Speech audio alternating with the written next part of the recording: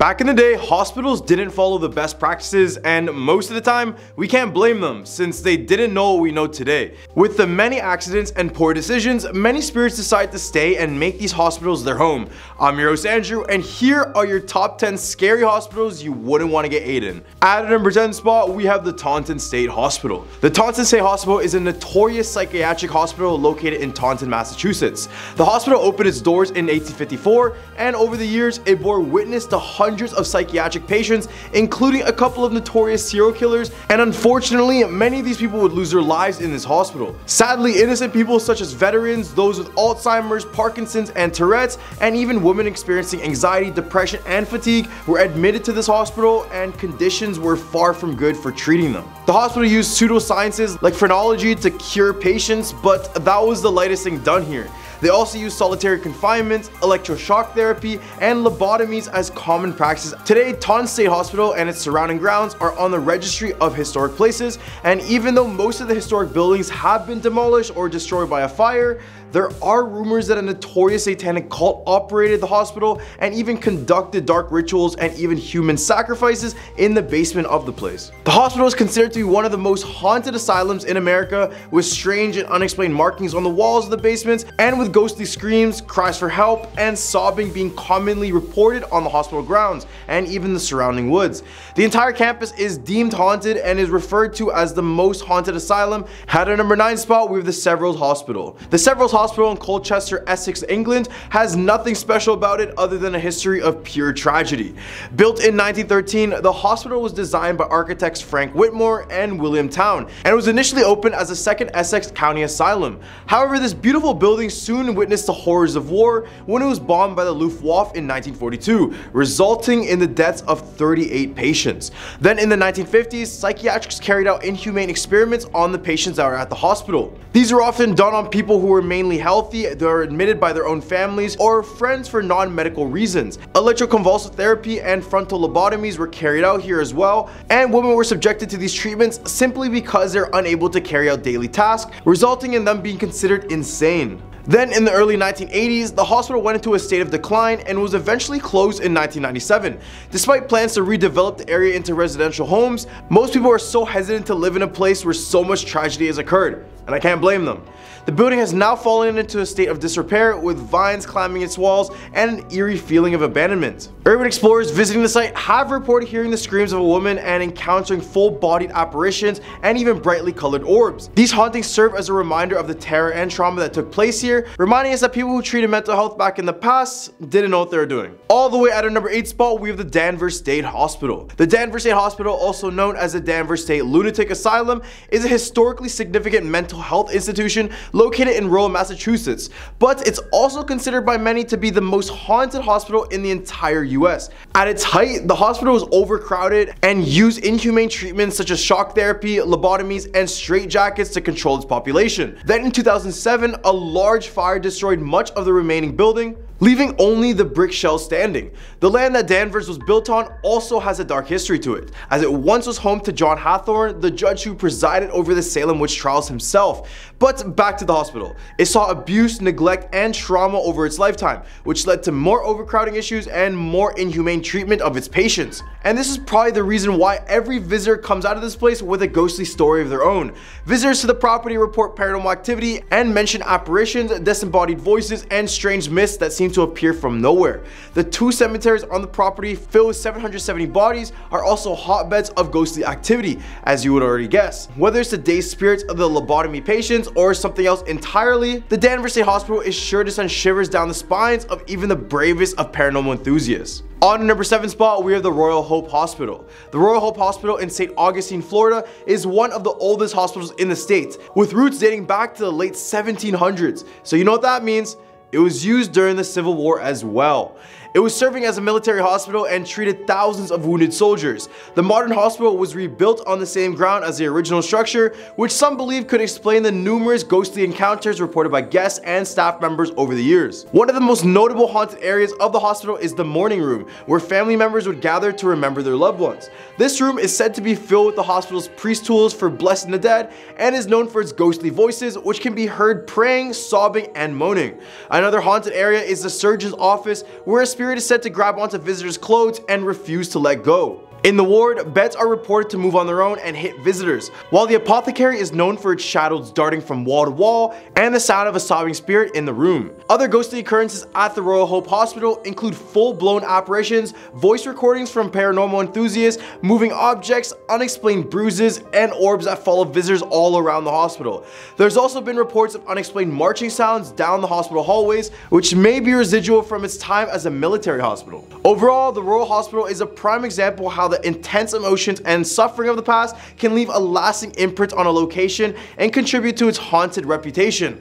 So definitely go check this place out if you have nothing better to do. Number 6, the Sunland Hospital. The Sunland Mental Hospital was once a chain of hospitals all across Florida, which established in the 1950s to isolate and cure for patients with tuberculosis. But as tuberculosis became less of a public health issue, the state converted the facilities into mental health institutions, and this is when the hospitals went from good to bad. Among those hospitals, Sunland Hospital Orlando was especially notorious for its horrid conditions and maltreatment of its patients, which even escalated to outright physical abuse and torture. By the 1980s, the world knew about the horrible conditions, and Sunland Orlando was eventually closed and left to decay. The abandoned building quickly became a meta for ghost hunters as visitors reported hearing screams and seeing shadows everywhere they went, many of which seemed to originate from children. Even in 1997, a man even plunged to his death in an elevator shaft while exploring the hospital with his friends, and many people believe that the ghost tempted him to do this in the first place.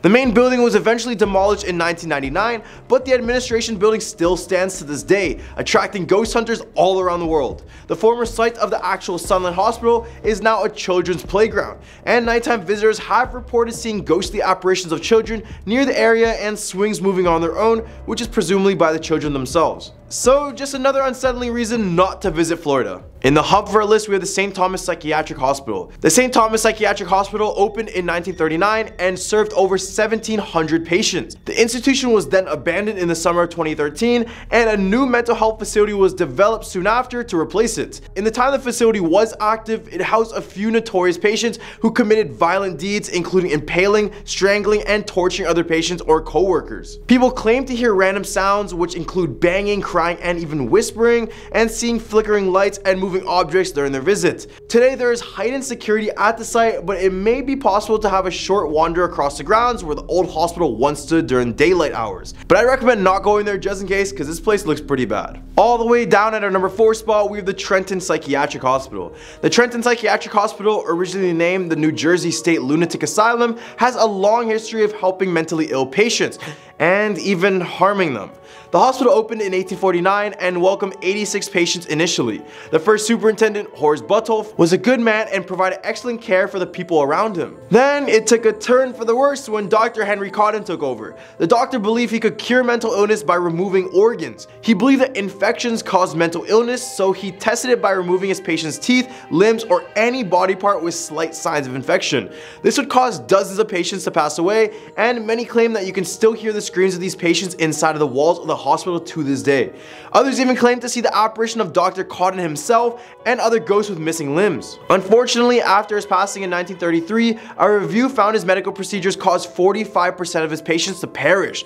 The irony was, the doctor was clinically insane as well. Number 3, the Old Tooele Hospital. The Old Tooele Hospital in Utah was originally built as a private residence by Samuel F. Lee in 1873, but it was later converted into a poorhouse for the elderly in 1913. Then we fast forward to 1953, and the new Tooele Hospital was constructed, and the original building was torn down. And this is when the haunting originated. The new hospital served as both a public hospital and an elderly care facility until it was converted into the popular tourist attraction Asylum 49. The new Tooele Hospital was plagued by funding issues, with bodies of the deceased being stored in unrefrigerated rooms until the county coroner arrived to sign their death certificates. Asylum 49 is now a popular haunted attraction for many paranormal enthusiasts, with many reports of strange occurrences from visitors and employees, and one of the most commonly reported ghosts here is a patient named Wes, who suffered from Alzheimer's and died in a confused and scared state.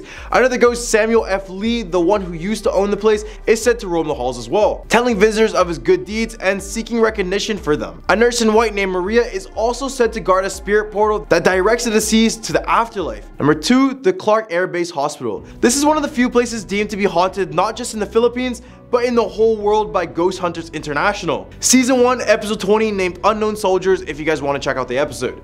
The hospital was used during World War II and the Vietnam War, so you already know this has all sorts of death and all sorts of tragedy.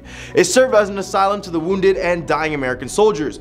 This is why people around the world claim it is the most haunted place in the Philippines. It's said that the traumas and countless deaths from those conflicts have left their mark on the spirit's presence in the hospital. The place is currently abandoned, which gives it more of a supernatural look to it, but it's said that if you visit the hospital and sleep within 8 hours after the visit, you will experience extreme nightmares and intense lucid dreaming for a week, and some people don't even get out of this. Number 1, the Linda Vista Hospital. Here's a hospital on this list that's actually still open and operating. The Linda Vista Hospital, located in Los Angeles, California, is a medical center that has a long and storied history. Originally built as a Santa Fe Coast Lines Hospital in 1905, the hospital was designed for the employees of the Santa Fe Railroad and was one of Los Angeles' oldest medical facilities. Over the years, the hospital saw a decline in funding and patients and eventually ceased all operations in 1991. In the years following its closure, the hospital gained a reputation for being extremely haunted. With stories of shadows walking around, nighttime cries, and disembodied humming, many people believe the hospital to be haunted by the spirits of its former patients and staff. There's also been allegations of patient abuse here that have never been fully investigated, and to this day, we'll never know because all the past documents in this place have either been destroyed or have gone missing. Today, the former hospital is actually a senior living facility and is now not open to visitors for obvious reasons. But still, many ghost hunters still request, and some have been lucky to investigate this haunting place at night and have reported all sorts of activity. These are the 10 scary hospitals you wouldn't want to get ate in. What did you guys think about this list? Leave a comment down below and let me know which hospital was the scariest for you. I want to know. Don't forget to like and subscribe to this video for some more content. I'm your host Andrew, and I hope you guys have a scary day.